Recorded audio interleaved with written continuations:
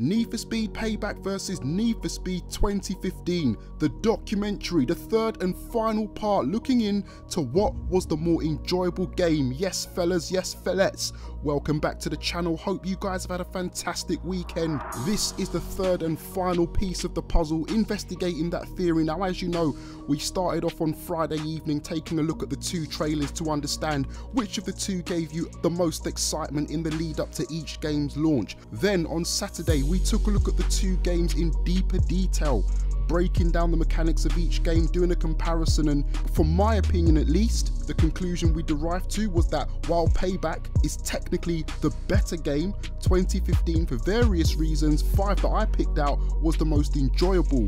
Now, of those 5 reasons, the first reason that I actually picked out was actually in relation to the way the game felt, the actual aura, the presentation, the feel, the whole street vibe. For me, that was one of the reasons as to why Need for Speed 2015 was a more enjoyable game to play than Need for Speed Payback. The thing is though, that was one of 5 different reasons I listed, and what I didn't realise was just how much that specific reason was an opinion shared by many of you guys. Now, you may remember at the end of that video, I did state that there was going to be a third episode whereby I was actually going to treat it as a shout out series and read out some of the comments that you guys have actually put in relation to the first 2 videos. Now looking at both videos altogether, there was nearly 300 comments that I had to read through, get an understanding of, and try to make some sort of sense of. However, I started to notice a reoccurring theme, a reoccurring pattern, a reoccurring type of comment being left. So what we're going to do now is get straight into these shout outs, starting off with GT Apex, who says, I enjoyed Need for Speed 2015 way more, so much more atmospheric. Payback just feels like a Rush DLC for 2015. Next, we've got Anthony Roberto. Quite a long comment he's left here, but I'm just going to pick out the most important parts relative to the point that I'm trying to make. I found that as a car enthusiast, Need for Speed 2015 really pulled me in with Ken Block, etc., and the whole midnight street racing feel. Next up, we've got Drishav Gopichand. Apologies if I got your name wrong, fella. He says Need for Speed 2015 has that underground vibe and outlaw style game. We then have Jaska V, or is that a 5? I'm not sure. But anyway, he says, I think I like 2015 more, but I shouldn't, right? The handling is worse. It has less cars, but I still like it more. Maybe it's the map and the dark feel of the game that I like. Right, next up we've got Anthony Forbes. Now, his comment again is quite a long one, but towards the middle of it, he says, I really felt like what you were doing in that game was illegal, and that was the point of Underground, that this is something you shouldn't be doing in the day. Next up, we've got I'm Eugene, who says, I had fun with 2015, though a bit lacking, it suits the underground racing theme. Right, next up we've got David M, who says the Payback one isn't as good as the past ones. He's referring to the trailers. No emotions watching it, which is what I always loved about Need for Speed trailers. Just felt like watching a trailer of another regular action movie. So again, in relation to the feel, we got Marshmallow, who says 2015 was better in my opinion as it focused on car culture rather than underwhelming story of Payback. Also, 2015 had much more focus on realistic action, which in my opinion is better because it's believable. We've got Detro, a regular on the channel. I hate to say it, but as time goes on, I think I enjoyed 2015 more than Payback. Yeah, Payback has some better aspects such as car list and visual customization in terms of body kits, but 2015 had way more better atmosphere in my opinion. It's no Underground 3, mind you, but I feel as if it did a better job at the illegal street racing vibe than Payback. We've got Troll R34, please don't troll me sir, who says, and this is again in reference to the trailers, to be honest, the Need for Speed Payback trailer was pretty cool, but the 2015's trailer gave you that feeling of I'm an illegal street racer and an adrenaline rush. Next up, we've got Kobe Mangala. I like Need for Speed 2015 better with my emotions as well. The tone set for 2015 just had a more up feeling, and just the colours complemented better than Payback, especially with the photo editor. So you got a creator there. Alexis Mendoza.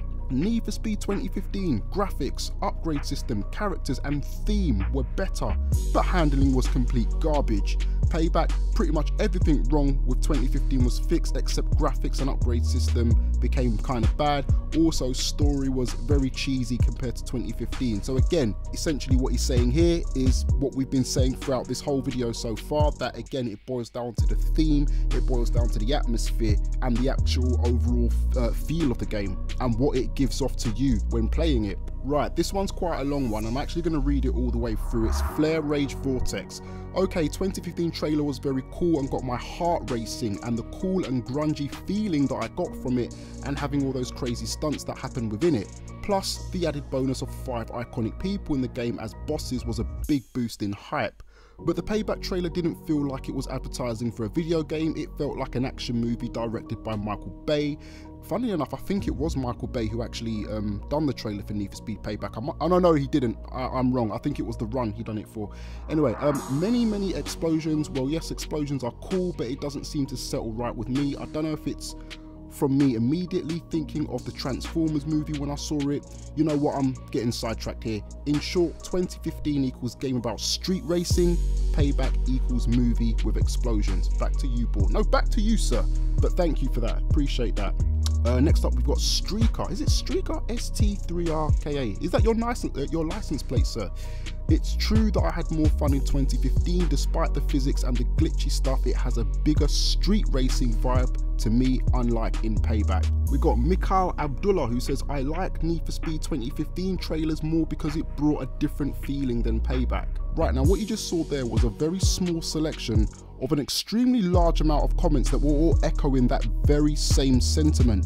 When I was going through those comments, I didn't have it in mind that I was going to make this video all centralized around this pool, but because there was so many of them that were pretty much the same, I thought that it was just important to highlight and underline this and bring more light on it. It seems to me that the biggest problem with Payback, despite everything that we spoke about in the last video, despite the fact that there's no online free roam multiplayer at the moment, despite the fact that there are no cops, is that it has lost the overall feel for what people want a Need for Speed game to be about.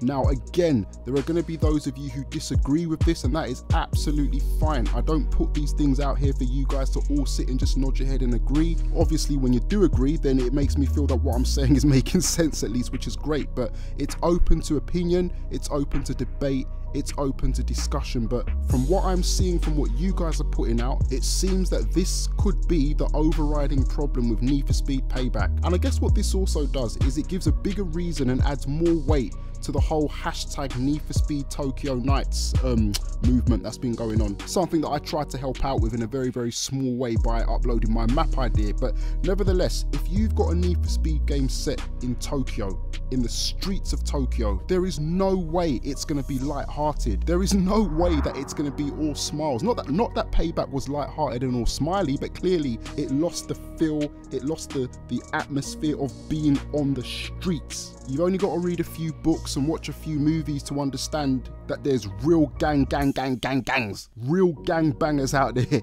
in Japan. You understand what I'm saying? And I feel taking Need for Speed to Japan, focusing on the cars, making the cars the central focus of the game, proper upgrades, proper engine swaps, and car meets, proper car meet, as well as a whole load of other illegal base shenanigans involving the cops and whatnot. I think these are the things that are needed, and these are the things that should be used as the core emphasis, the core platform when building a Need for Speed game moving forward. Whether or not you go to school, whether or not you go to college, or whether or not you're in full-time work, or whether or not you're part of a sports team, every single one of those establishments have got core values upon which they go by. When you first join one of those establishments, you are told what the core values of that establishment is, and that is the ethos as to what they work by. And I think the points that I just laid out there in relation to how Tokyo Nights could be set in terms of its vibe, in terms of stylistically, etc., those should be the core values moving forward for a Need for Speed game. It doesn't have to be set in Tokyo, it could be set in Mexico, it could be set anywhere in the world, but primarily we need that grit. That's pretty much it, guys. So we've come to the end of the weekend, we've come to the end of this 3-part documentary series. I want to say a huge thank you to every single person who commented, every single person who hit the like button, every single person who debated, every single person who disagreed and agreed. As I said, I like putting out these videos that gets the community talking, that even if it does ruffle some feathers from time to time, I feel it's all for the great of common good. Also want to say a shout out to a new friend of mine called Big Smoke. What's going on, homeboy? Nah, it's nothing but love to the brother. He put a comment out that I unfortunately misunderstood, took it the wrong way, and I may have come at him in a little bit of a heated Bourne way, so I'll apologise to you, brother. It's all love. I see you just on your troll gang, but no, we're good. Respect to you, fam. Anyway, if it's your first time around here, I wish you a Bourne welcome. As always, hit the like button, hit the subscribe button, swing the damn hell out of the notification bell so you know when the next video drops. I'm going to be coming back with some more Driver San Francisco during the week, and I'll see you when the next video comes out. Take it easy. Peace.